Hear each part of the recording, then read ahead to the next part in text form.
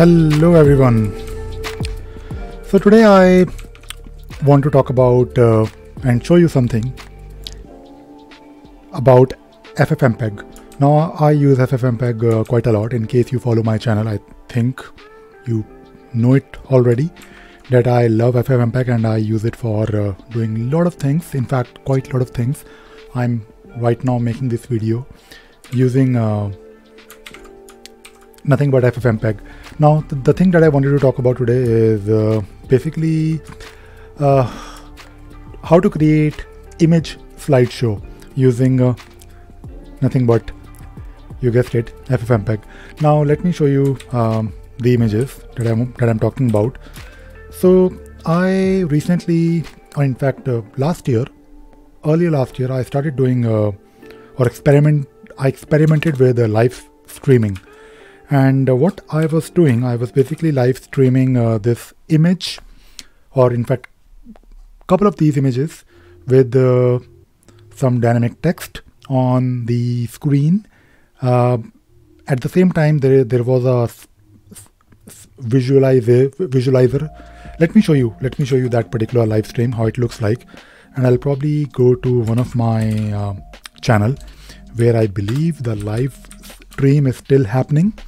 So if you go to my Ravi Sagar channel where I talk about Jira, there is a live stream which is running for the past 3 hours. And this particular live stream, if you notice, is basically using this video which is playing. And if you notice, I'll probably go back slightly in the video so that you can see this visualizer.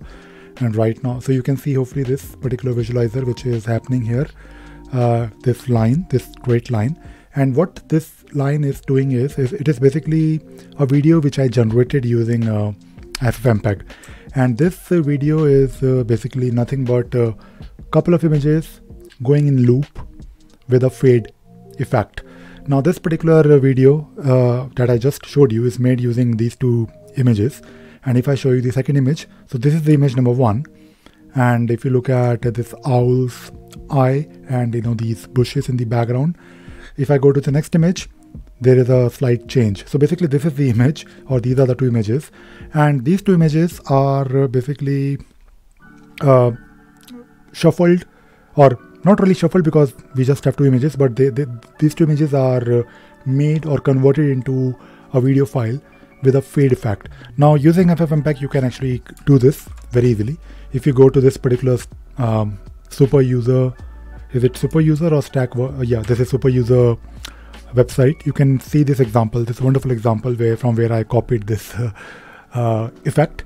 So you can do fade, which is actually simpler to achieve, but there is something called as cross fade as well, and that is what I wanted. So this particular example is basically using 5 images, and what I did, I basically copied the script and I converted it to 2 images only.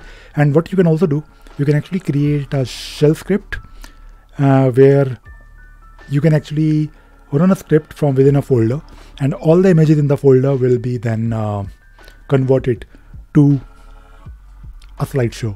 And you can also, if you want, attach or use a background audio. That is what I'm doing, by the way.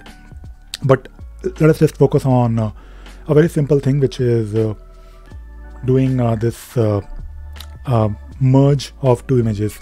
So, and by the way, I have covered this in the past as well. So when you use ffmpeg command, you have to basically provide inputs, and then what you need to do with those inputs is up to you. Now if you look at this particular script, this particular script is basically nothing but ffmpeg command, where the first input is my first image, and I'm specifying here loop because I want to make sure that it stays, but only for 5 seconds. Then the second input is again my image number 2, and using filter complex you can actually do a lot of wonderful things. I use filter complex for almost everything because this is something very convenient. So the way filter complex works is you have to specify the input, the input number, which is right now my image number 2, because, or my input number 2, I mean this bracket 1, And then in between these two brackets, so basically when you provide this input here, then you have to specify what you want to do. Basically you want to do the fade effect, and then this particular line is basically for cross fading, and then you are generating this output, which is f0, and it can be anything. It's like a variable.